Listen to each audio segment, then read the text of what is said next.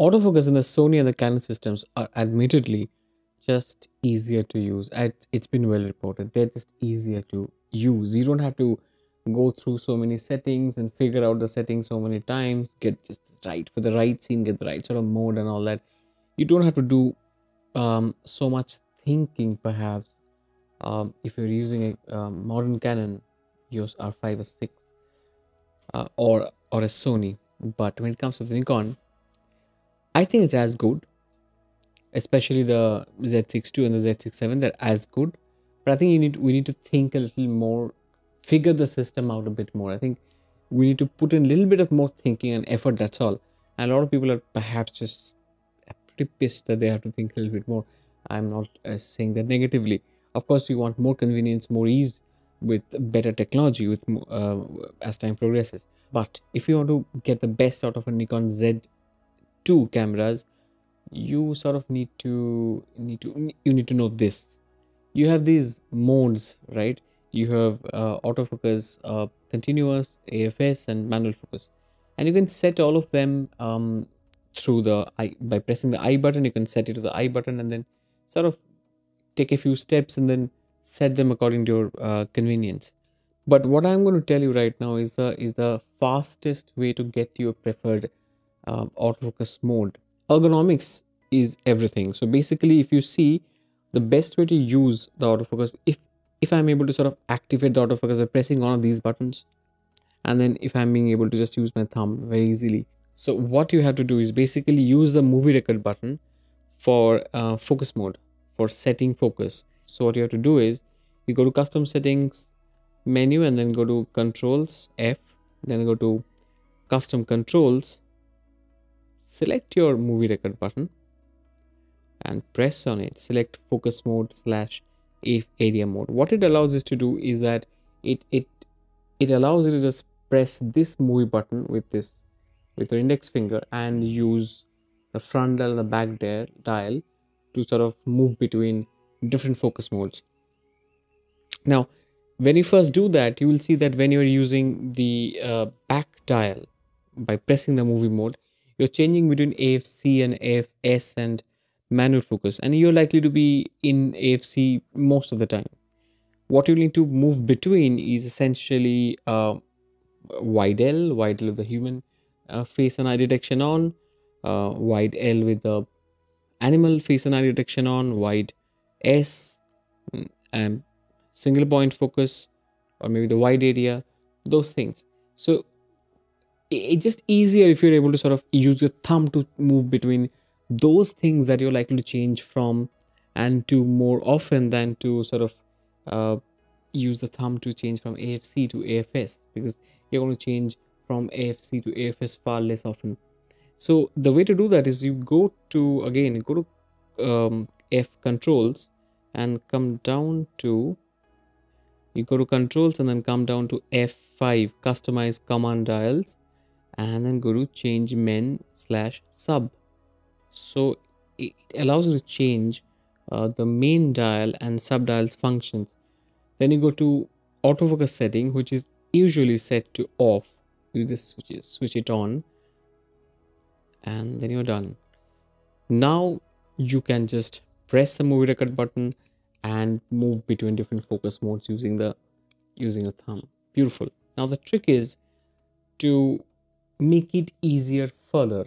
How do you do that? Now, one of the new additions in the Z6II and the Z7II is use of that wide L area, that box, to sort of isolate one face or one person out of the crowd and focus, to be able to focus on that person and to be specific about it. So what it does is that when you have this square box on a person's face, it's going to ignore everyone else. It's going to only find a face or an eye within that box. So it's very efficient. It makes, in that mode, this camera is as good as any camera out there. So the problem that I faced is that when you're using that, that box, the person you're trying to shoot could be moving from side to side, could be changing position.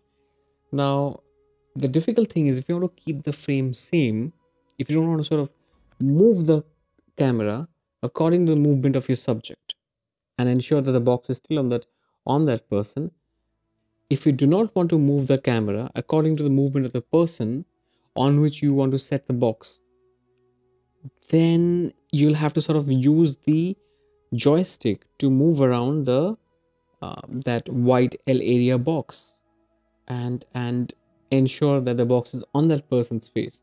The problem with that is that you're probably using a on button as a for back button focusing, and you have to change between the F1 button to focus and the joystick to move the box around. Now, when you're shooting fast, this movement can be very difficult to manage. It's definitely slower than if you have to use just one button. And well, with time you may be able to sort of build your muscle memory and it may become easier. But well, for every one of us, a new camera, we want to sort of do a good job with it from day one. So I figured, what if I just use the joystick both to move the box around and also to focus. So what I did was I went to the menu. I went to, again, custom setting menu, to controls. I went, and within custom controls I was looking for sub selector. Now the joystick is actually called sub selector, right? And what is sub selector center? Basically it's what happens when you press the joystick.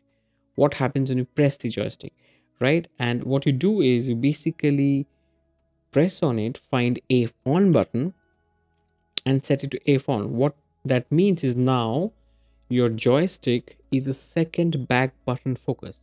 So the good thing about it is that you just got to move the focus, and I'm going to show you a sort of test video here. You just move the box around from left to right or up or down and keep focusing with a single finger, with just your thumb, and this makes the whole process so much more efficient. And I talked about how making the focusing business easy for you can be really up your efficiency level and make the whole experience of shooting with this camera much better. I think these two things are the ways to go. And the moment you're using this wide area mode with the face or eye detection mode on, I think you should just set I think you should only use the joystick both to move the box around and to focus. And otherwise you should use the movie record button to move from and use the thumb here to move between different sort of modes. It's going to drastically increase the pace with which you shoot, the pace with which you grab onto your subject. I think it's very convenient. And of course set your tracker on the FN1 button. I hope you know how to do that. The way to do is that you again go to controls, go to custom controls, find the FN1 button and set it to subject tracking. Now very simple and easy.